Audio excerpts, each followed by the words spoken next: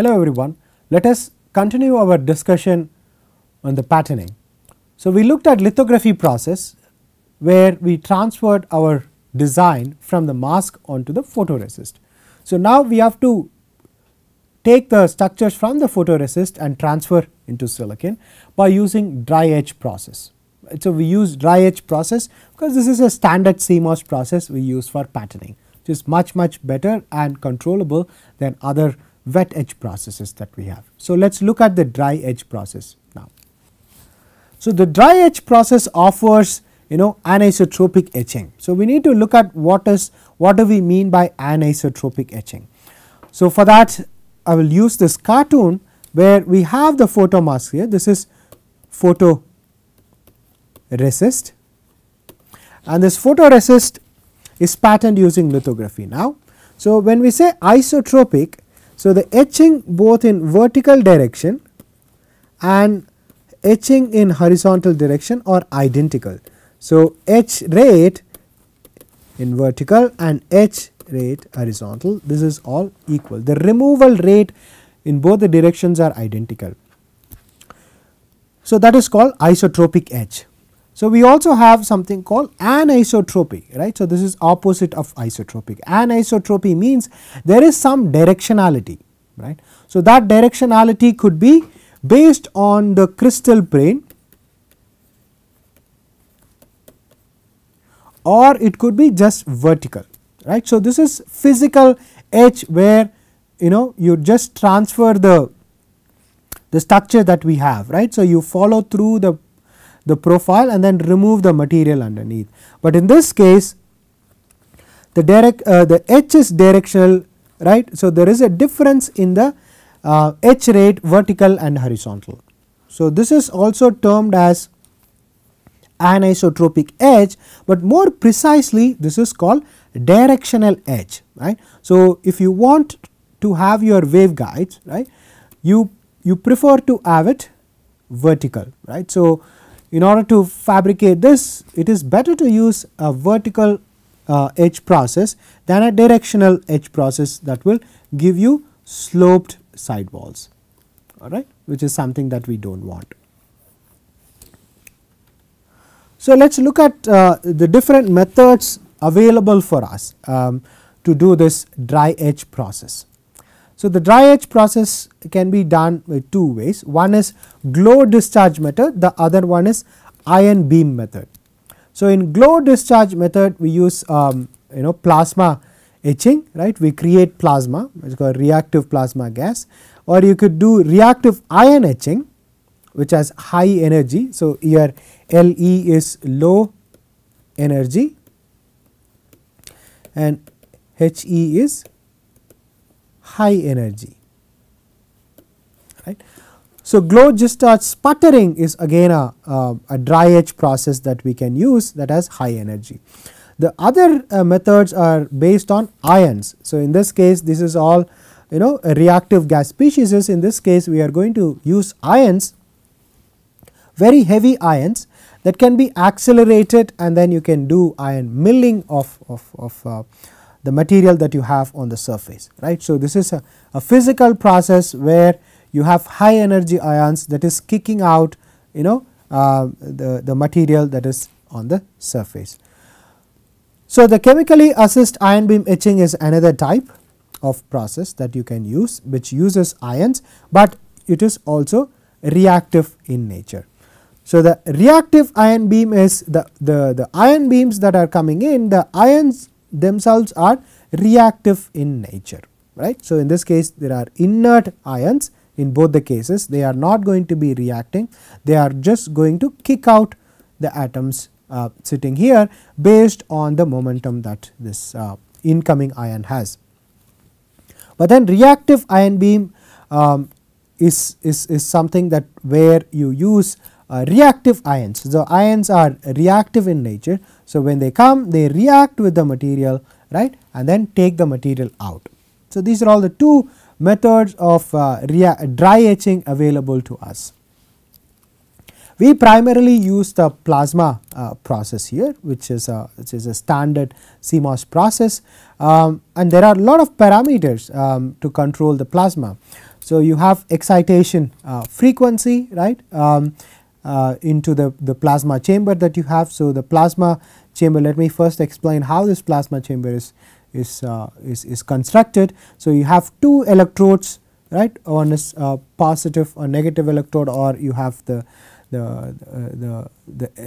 live electrode and the ground electrode, and then this whole electrode configuration is put inside a vacuum chamber, and then we apply RF voltage, right. So, RF power into this top electrode that makes plasma, between the two plates. So, this is capacitively coupled plasma that is created here, right. So, there are various factors that determine the plasma here. So, one is the frequency that we have, the power of the RF, the gas flow, because you need to create this plasma, right. So, you have to put some gas into this.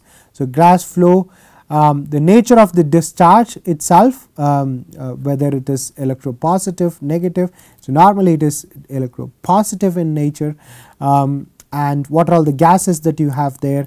The geometrical factor, like how big or small the chamber is, the electrode is, and also the asymmetry between the electrodes. The electrodes need not be identical in size, they could be a difference in size. And then the pumping speed, right. So, the vacuum pump determines also the flow here, right, and the pressure associated. So, these are all the factors that is associated with the plasma, and now the plasma is created, but we are going to put the wafer here, right, and expose the wafer to the plasma that we created between these two plates. And the plasma to surface parameters are also important, because that is what creates the reaction here, right. So, the surface geometry is also important here. That means whether it is the wafer is much smaller than the electrode or equal size, the temperature you have on the surface here, because the plasma species, the reactive species that are going to come onto the surface, based on the surface temperature, the diffusion length of the species are going to change. Okay. So, there are diffusion lengths associated with the etch. So, your surface temperature should also be taken care. And finally, the surface potential, because your ions are going to be driven, right, or the electrons in this case, and also you have charged particles in this plasma that will be affected by the potential that you have on the surface, right. So, this plasma will have positive, negative, and also neutral species, right. So, you want to make sure that we take care of those species, right. So, the plasma process is not only used for etching process, we can also use this plasma for deposition. We will see that deposition little later. So, we can use the same plasma, but using two different gases, right. So, for example, if I want to deposit silicon dioxide, so this is a popular cladding material, like there is a glass coating, or amorphous silicon dioxide is a standard coating material that we do on top of the waveguides. So, that can be deposited by using a silane gas and NO2 gas. So, the silane gas will be decomposed in the plasma to SiH2 and 2H and a free electron here, and then the electron will bombard with N2O in this case, right, creating N2 and O. So, in this case this is N2O, right. So, your nitrogen is available, and then the oxygen. So, the nitrogen is a gas here, and then the hydrogen is also gas. So, now we are going to make this oxygen react with this SiH2 radical, creating SiO2, right, and then this water vapor, which is a gas again. So, the whole idea here is you take two gases, right, you take two gases and then make them react with each other and create a non-volatile solid product. So, this is what we would like to do, right. So, we want to create a solid out of gas, right? So, that is deposition. So, we use plasma for that. And on the right side we have etching. So, now we want to etch silicon dioxide, let us say. So, here we can do this by using CF4 and argon. Right. You can even leave out argon, you can just do it with CF4, but argon plays an important role here. So, argon supplies lot of electrons. So, it will supply electrons here, and by supplying electrons, so that electron bombards with CF4, creating fluorine, right. So, when you have 4 fluorine react with SiO2, it creates SiF4, which is a volatile product. Okay. So, this oxygen is volatile and this is also volatile. So, while your silicon is solid, or silicon dioxide here is a solid. So, you create a volatile product from a solid product is called plasma etching or dry etching process in this case. So, this is a cartoon that explained how this etching process happens, right. So, you have the plasma, right, and then from the plasma you react with the material of choice. In this case you have silicon and it reacts with silicon, and when it reacts with silicon it can create etch byproducts, and these byproducts can go into the plasma, or these byproducts can go and stick onto the sidewalls, right. So, that those two are possibilities, or you can also have products from plasma deposited on the sidewalls also, right. But the photoresist that you have, this is photoresist, right. So, the plasma will also attack photoresist and the products will go into the plasma again. So, what you see here is a silicon etch process. So, this is silicon, and what you see is here the boundary, and this is your photoresist, right. You can see here it should have been like this, but after etching silicon we have lost some photoresist because the plasma also etches photoresist, right. But then you can see here very vertical sidewalls, right. So, the vertical sidewalls are here, but then after removal, right, after PR removal, you see you get the silicon wire, right. So, this is silicon, but now you see a sloped sidewall. We do not have a vertical sidewall like we had here. So, here we had vertical sidewall, but then when you look at this process more carefully, right, this vertical sidewall is just a illusion, right. That illusion is because you have sidewall coating, what we call the passivation coating, and that is why I mentioned the byproducts can also go and fall on the sidewalls. So, when these byproducts fall on the sidewalls, they start accumulating because the top region is more exposed, right. So, your thickness, thus you have thicker passivation or the protection layer that you have, right, in order to create vertical edge. So, but when you remove this guy, right. So, this is what we saw here, right. So, when we remove this, now the sloped sidewall shows up, right. So, when you are developing a etch process, right, and if you want to have a vertical sidewall for your waveguides, this is something that we should all keep in mind, right. You have to clean it up and check whether you are not seeing some illusion when you are doing process development. And the chemistry will also have a significant effect on the sidewalls, right. So, what is done here is it's a two-step process, right. So, I am going to draw a dotted line where there is no change, right. So, this is process A and A. So, there is no change in that, and that is the reason why you will see the same kind of slope along this, right. But then there is a change in the second process, right. There is B1, B2, B3 and B4. So, in this process the HBrO2 chemistry is used to remove silicon, right. So, the silicon will be removed from this chemistry using SiBr4 plus 2O2, right. So, this is what will happen when you expose this to this precursor gas onto silicon. So, the oxygen plays an important role here. As you can see, when you reduce the oxygen flow, you go from a sloped sidewall, the positive slope, to a negative slope, okay, or in other words you go from anisotropic process, aniso, to iso process, right, because you are etching the sides here. So, this is all because of our sidewall protection. You see here the sidewall protection that we had, right, the byproduct should go and protect the sidewalls, right. When you do not have sidewall protection, the radicals would start attacking. So, there will be etch from the sides.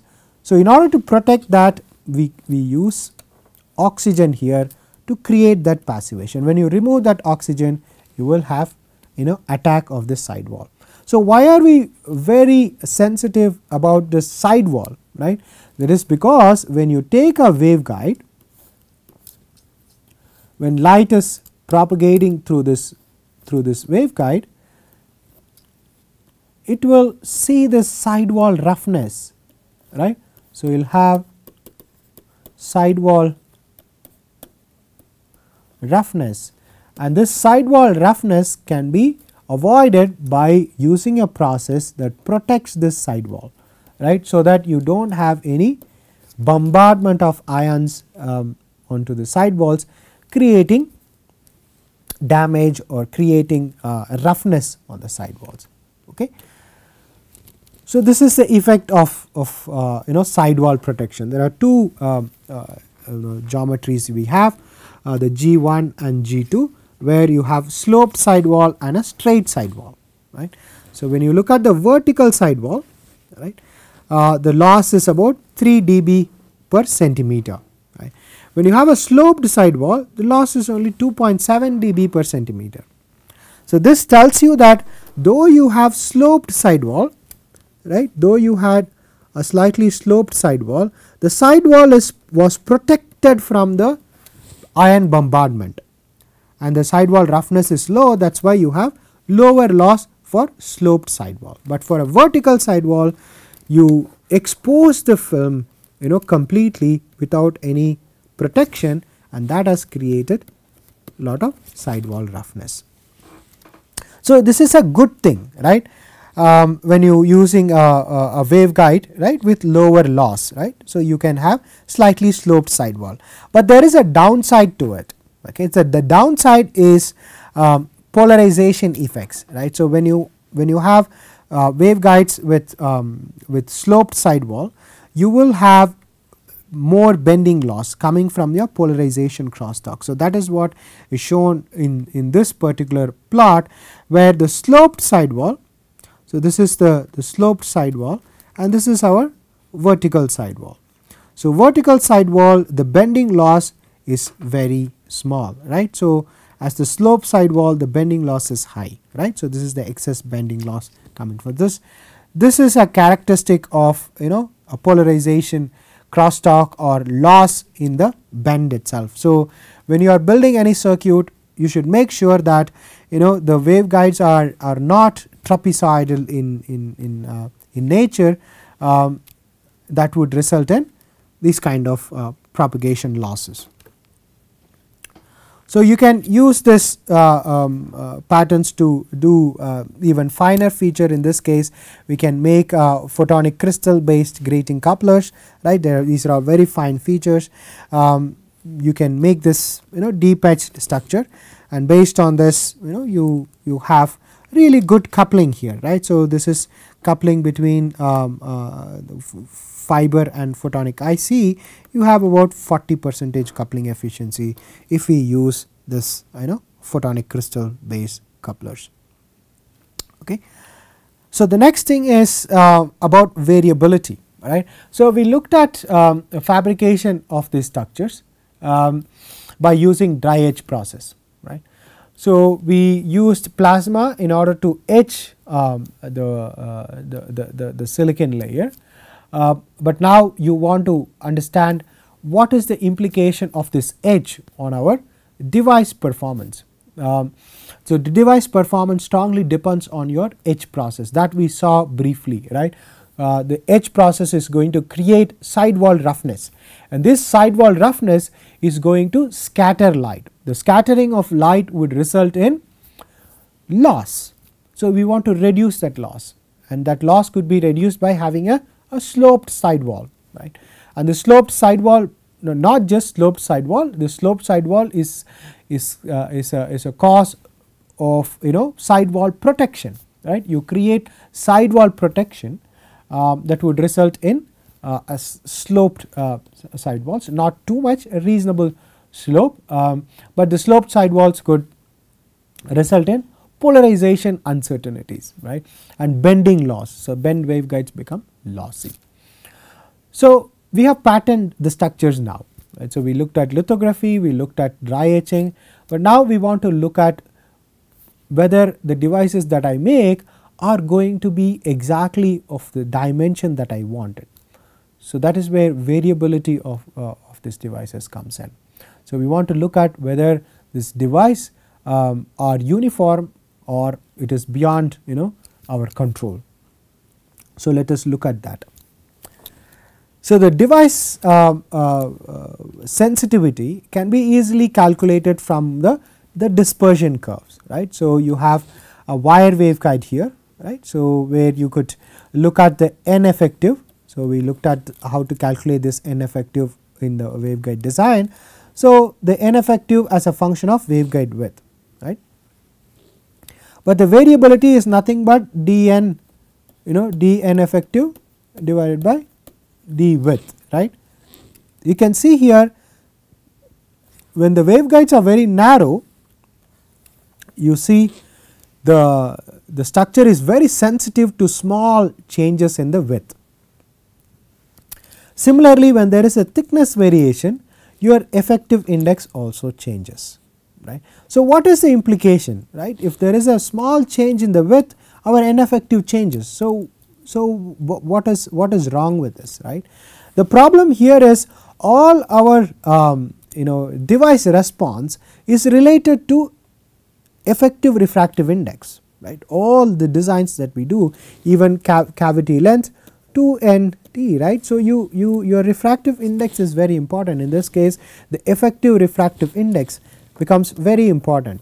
So for example, if you take a resonant device like a ring resonator, your resonance is directly proportional to change in the refractive index, right. So your length remains same, right, your mode, the resonant mode will remain the same, but when there is a change in the effective index because of either width change or thickness change, your resonance wavelength will also change. So it is important to make sure that your thickness and the line width is under control. Unless you have that, you cannot fabricate devices that are reproducible and also large volume fabrication compatible. So we want to make sure that you have a reasonable uniformity.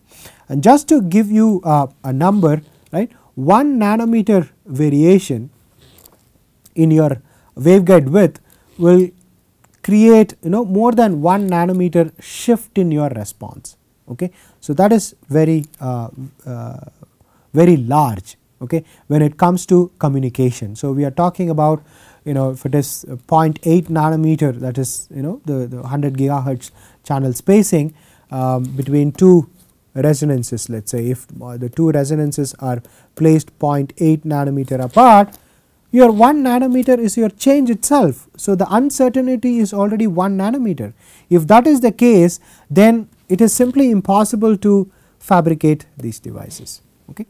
So it is not possible. So where is the variability coming from? So variability can come from different places, right. So it can start from a single chip or the die. It can start intra or inter die or within the wafer, or it can be from wafer to wafer, or it could be between batch to batch. Okay.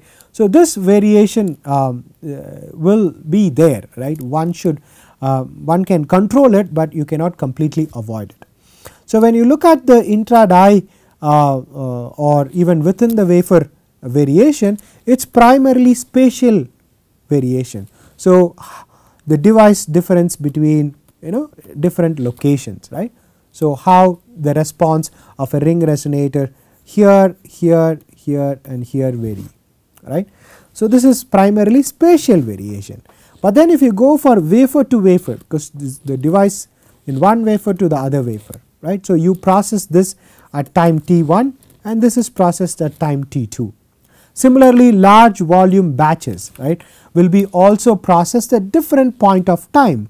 So, as a function of time you could also have variations, right, the process could drift because of time, and the variation now when you go for large scale is a combination of spatial and temporal. Okay. So, both spatial variation and also temporal as a function of time is going to be a problem here. So, there are various sources of this non-uniformity. Where is this coming from? I know you probably you are thinking that it is too much. I think there is no way I am going to control this variability. To a certain extent, the answer to that is yes. It is simply impossible to control your or completely avoid variability, but you can control and keep it within a certain limit, right. That is what we try to do. So, when you want a waveguide, so you have a certain width defined, right. So, you ideally you want this to be W, but then you have to give some tolerance. So, it can be plus or minus 10 nanometer, plus or minus 20 nanometers is what you are looking for. So, when you have this variation tolerance given, then accordingly we can choose and control the process here.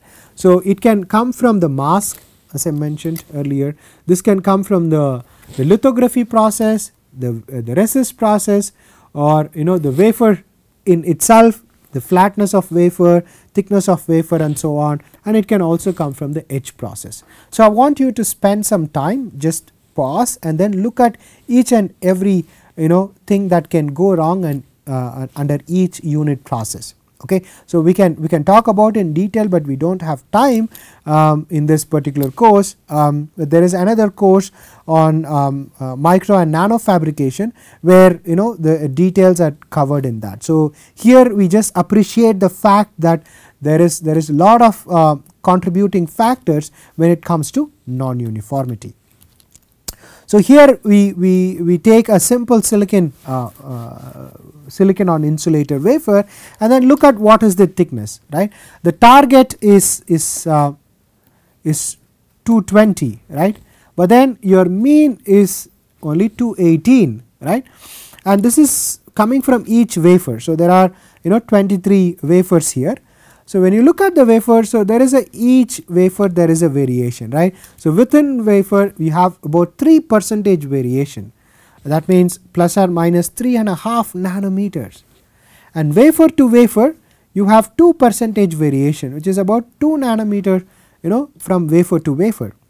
So, these variations are close to our requirement in terms of channel spacing or spectral response.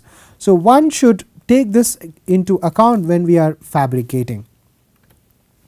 So, not only the thickness and the line width going to affect you, it is also the density of devices, right. So, what do we have next to our devices will also affect your response. So, what you see here is a ring resonator, and this resonator device is now surrounded by some structures, right. So, here you have isolated a ring, right. So, this is a resonator, but then you have dummy structures or dense structure coming in. So, when you have dense structures close to the device, right, then the response actually changes, right, and then when they go out, then you come back to the original response. So, this is coming from local device effects during fabrication. So, when you are fabricating this device, the process, for example, the dry etch process strongly depends on the density of device. So, your device density will affect, right, your uniformity also. So, when you want to cramp more number of devices, make sure that you take care of the environment. Okay. So, this is what it is shown here, the density of the device is increasing, so is the standard deviation or the response itself is actually changing. So, one should be careful about the layout while you are designing this.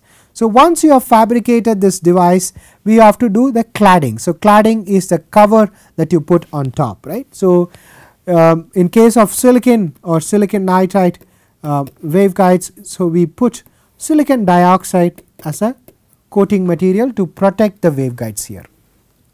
Okay. So, silicon dioxide, as we all know, is a standard dielectric material that we use in CMOS, right. So, in microelectronics, silicon dioxide is heavily used for various purposes that are listed here. You use it for active area isolation, gate dielectric we use for gap filling, and also intermetal dielectric fill. So, intermetal metallic layer is also silicon dioxide. So, at some point people also use silicon carbide and silicon nitride as dielectric in CMOS, but we use silicon nitride and also silicon carbide as a waveguide layer, if you like. Right. So, silicon dioxide is preferred for all practical purpose because the refractive index of silicon is 3.45 and refractive index of silicon dioxide is 1.45. So, you get good index contrast with silicon. So, we like to use silicon dioxide instead of any other dielectrics here. So, how do we deposit? So, there are multiple ways to deposit. We already saw plasma based deposition, which is chemical vapor deposition, plasma enhanced chemical vapor deposition. We can also use low pressure chemical vapor deposition and also high density plasma deposition. So, these are all different ways of depositing silicon dioxide by using different precursor gases, primarily xylene as a constituent gas. We can also do physical vapor deposition, where we can physically transport the material, which is good for certain application, but primarily for photonic applications we want the material to be dense, right, and uniform. So, we use chemical vapor deposition. As you can see, based on this technique, you can deposit at reasonably acceptable temperature. 670 is really high temperature. If you want to do deposition on metals and so on, you need to have low temperature process, right. So, these are all the ways that you can do evaporation and sputtering. In this case, these are all the ways that you can deposit low pressure CVD, plasma enhanced TVD, or atmospheric pressure CVD. Your chemical vapor deposition process works reasonably straightforward. The one process is starting with diffusion, where the precursor gas diffuse onto the substrate that you have, and then it gets absorbed, right. So, you get the product here that is absorbed, and then whatever reaction products that you have, it will diffuse out, right. So, desorbed out of the surface. So, whatever is absorbed stays there, whatever is not absorbed will leave the surface. And this is again done using plasma process. There is no thermal energy provided. This is done at 400, can do it at 400 degrees C, relatively low temperature, and the energy for this reaction is given by the plasma itself. So, this is something that we have already discussed earlier when we talked about etch. All the configuration remains the same, right. So, you have RF, you have the plates here, and the only thing is the gas here is HIS4 and N2O, right, instead of H gases.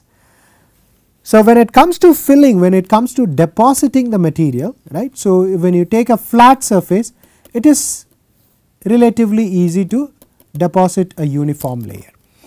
But then when you have a topography, mostly the case in our applications where we already defined a silicon waveguide, right. So, now we have to fill this area. So, if you want to fill this area, then you should make sure that you have a complete fill, right. So, this is a conformal filling. So, this is what we call the conformal filling, but then here you see a directional fill, right, that has highly vertical directional fill, where the side walls are not filled with the same amount of thickness.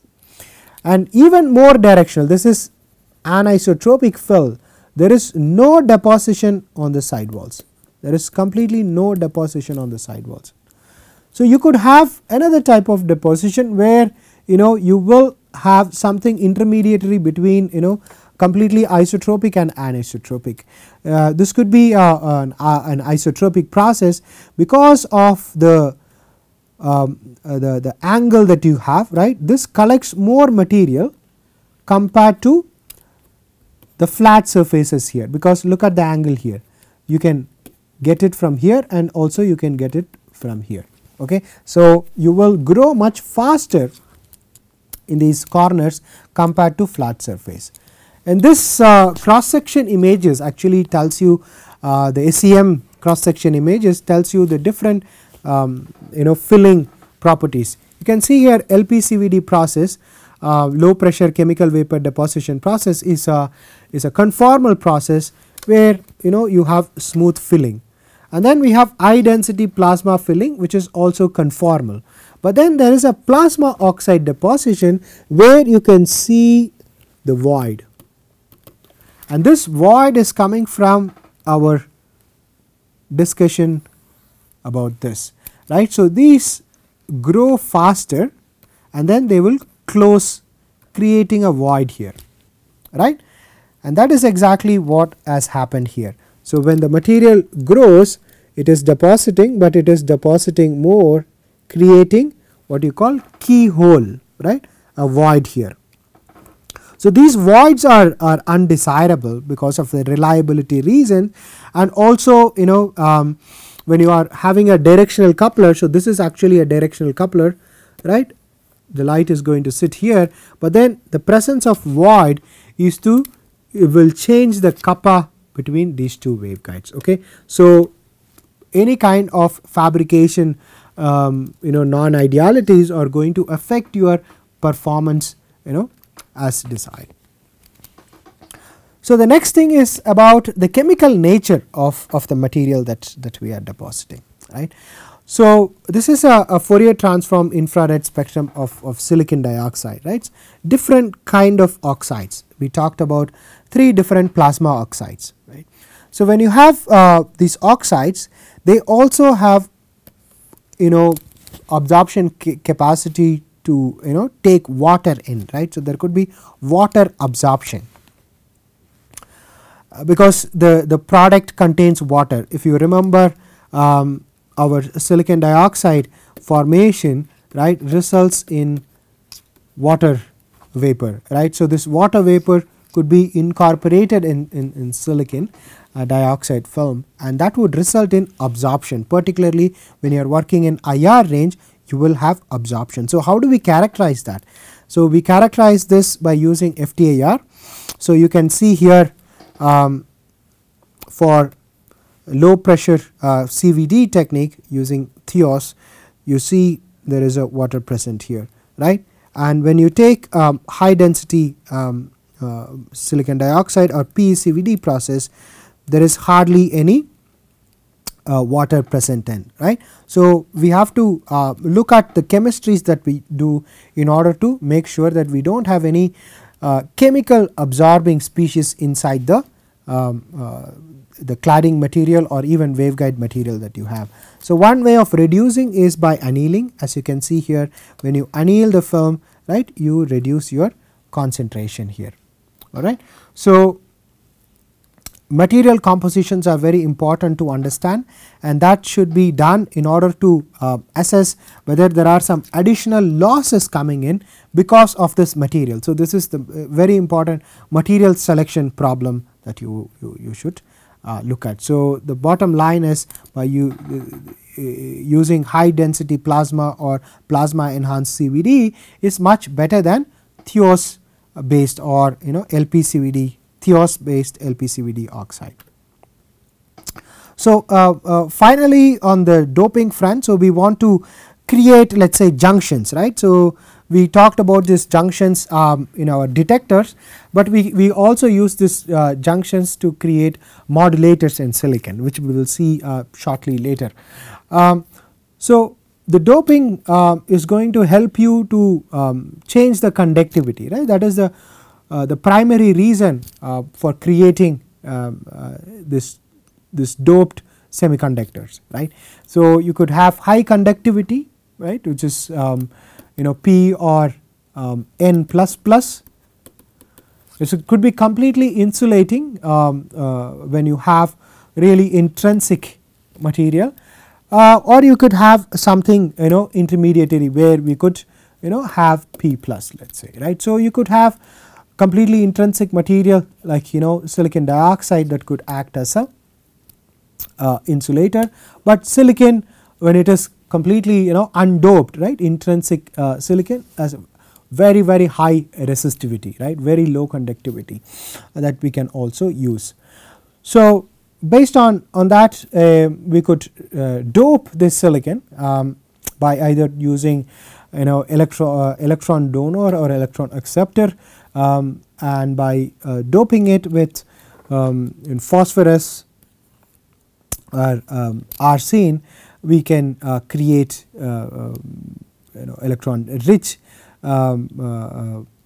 species, or you can do boron doping in order to do p type, all right. So, or positive polarity here, okay. So, you can use any of this doping or dopants to create doped semiconductors that where you can create difference in the electrical conductivity. So, there are two ways to do it. One is ion implantation, that means you create this ions. So, this is boron or phosphorus ions, and then you accelerate it, and these ions are accelerated and they bombard and then they are incorporated. So, you have to bombard the atoms, the ions into silicon, and once you bombard it, they are just sitting there, right. But you have to make them react, and that is what we call the activation anneal. So, we have to heat it up, that will result in activation and also repair. The bombardment would create amorphization of the silicon here. So, when you are annealing it, it will recrystallize.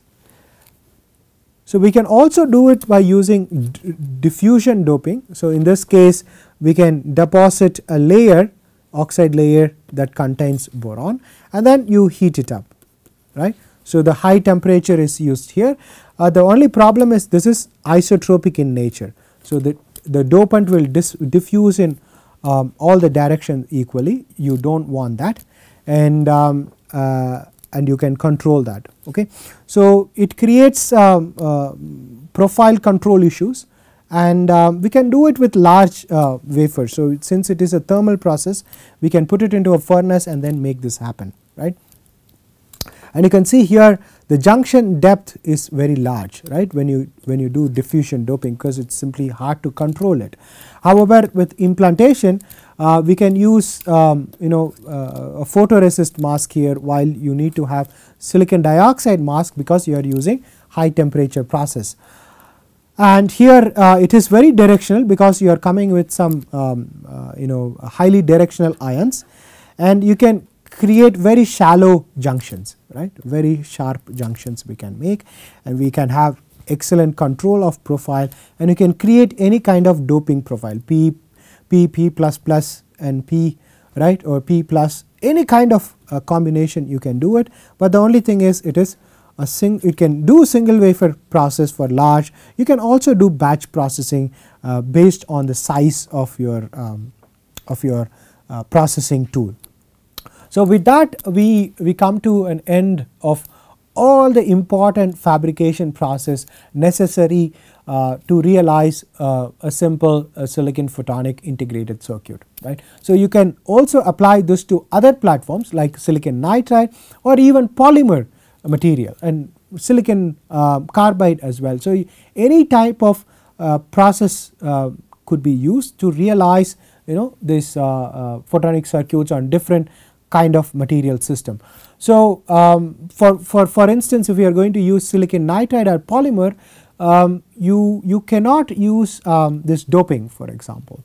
So only passive devices can be made, and those passive devices can be made by using deposition process to get the material, and then using lithography and dry etching to pattern the material.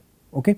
So these are all the fundamental processes that we will use in order to define photonic integrated circuits of your interest. Thank you very much for listening.